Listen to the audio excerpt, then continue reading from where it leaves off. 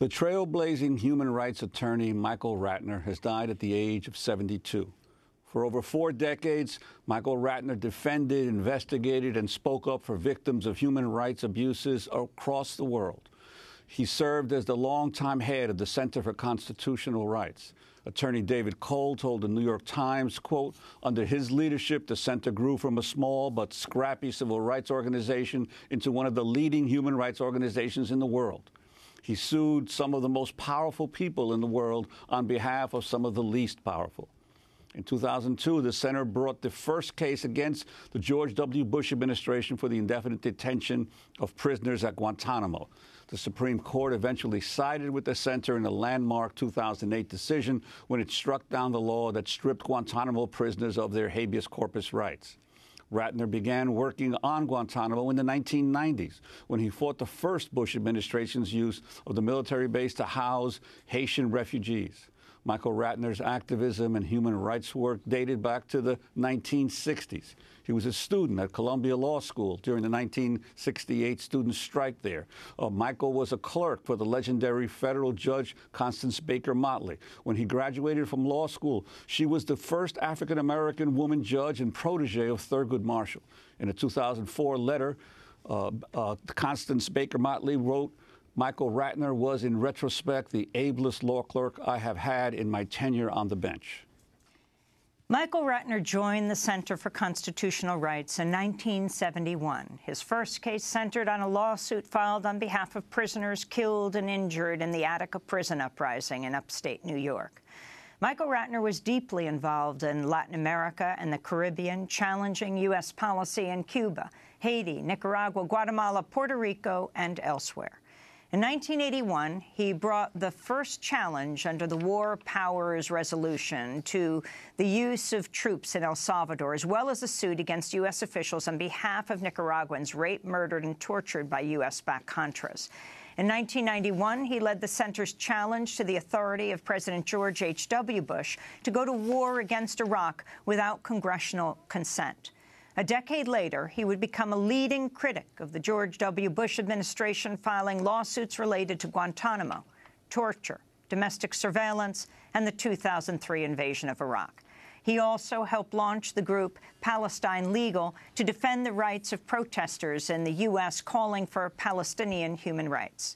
In recent years, he was the chief attorney for WikiLeaks founder Julian Assange and became a leading critic of the U.S. crackdown on whistleblowers, including Chelsea Manning and Edward Snowden. He also served as Democracy Now!'s attorney for many years and was the husband of Karen Ranucci, a longtime member of the Democracy Now! Family. Today, we spend the hour looking at the life and legacy of Michael Ratner. Later, we'll be joined by 3 lawyers who worked closely with Michael over the years, but we begin with a speech Michael Ratner gave in 2007 when he was awarded the Puffin Nation Prize for Creative Citizenship. Over the last few years, I've become acquainted with a man named Henri Alleg. Henri Alleg is a French Algerian in his 80s who was water tortured, or as this administration says, waterboarded by the French. Here is how Henri Alleg described his water torture, a practice that goes back to the Inquisition. The rag was soaked rapidly. Water flowed everywhere, in my mouth, in my nose, all over my face. I tried, by contracting my throat, to take in as little water as possible and to resist suffocation by keeping air in my lungs as long as I could. But I couldn't hold on for more than a few minutes. I had the impression of drowning, and a terrible agony, that of death itself, took possession of me.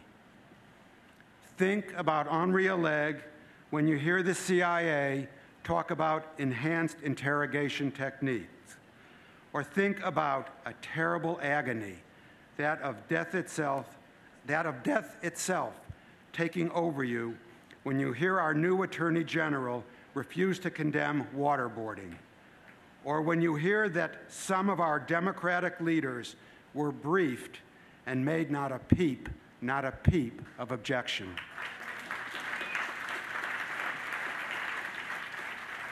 Let there be no doubt, The Bush administration tortures, it disappears people, it holds people forever in offshore penal colonies like Guantánamo. It renders them to be tortured in other countries. This is what was done to CCR's client, Maher Arar, who was rendered to Syria for torture. And sadly, a majority of our Congress, our courts, and our media have given Bush a free hand, and in fact, worse, have been the handmaidens of the torture and detention program. But it has not been given a free hand by the Center for Constitutional Rights. It has not been given a free hand by the nation. It has not been given a free hand by Jeremy or Naomi. Today, we're in the midst of a pitched battle to put this country back, at least ostensibly, on the page of fundamental rights and moral decency. The battle is difficult, and the road is long and hard. On occasion, I get pessimistic. Sometimes I and my colleagues feel like Sisyphus. Twice, not just once, twice, we pushed the rock up the hill and won rights for Guantánamo detainees in the Supreme Court. And twice, the rock was rolled back down by Congress over those rights. So we pushed it back up again. 5 days ago, we were in the Supreme Court for the third time. It was difficult, more difficult than before, because the justices have changed. 4 are antediluvians, lost forever to humanity.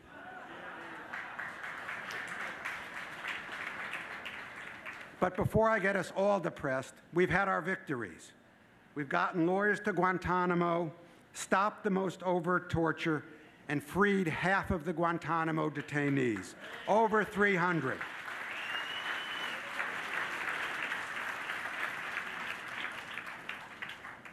We have gotten Maher Arar out of Syria. Canada has apologized for his torture, given him a substantial recovery in Canadian dollars, which is no embarrassment anymore. They said he was an innocent man, but he remains on the U.S. terror list. We have slowed, but not yet stopped, a remarkable grab for authoritarian power. I also don't lose hope because I think about the early days of Guantánamo. At first, we were few, but now we are many. At first, when CCR began, we were the lonely warriors taking on the Bush administration at Guantánamo. Now we are many. Now we, just on Guantánamo alone, are over 600 lawyers, most from major firms of every political stripe. These lawyers have an understanding of what is at stake, liberty itself. This struggle will be seen as one of the great chapters in the legal and political history of the United States. Today, war, torture, disappearances, murder surround us like plagues. Most in this country go on their way oblivious. Some don't want to know and are like ostriches. Some want to justify it all. Some want to make compromises. But be warned, we are at a tipping point into lawlessness and medievalism. We have our work to do. For each of us, the time for talking is long, long over. This is no time for compromise, no time for political calculation. As Howard Zinn admonishes us, it is the job of thinking people not to be on the side of the executioners. The Puffin Nation Prize reminds us all that the job for each of us is not to be on the side of the executioners. Thank you all. Attorney Michael Ratner, speaking in 2007 when he was awarded the Puffin Nation Prize for Creative Citizenship. Michael died Wednesday at the age of 72 as a result of complications related to cancer.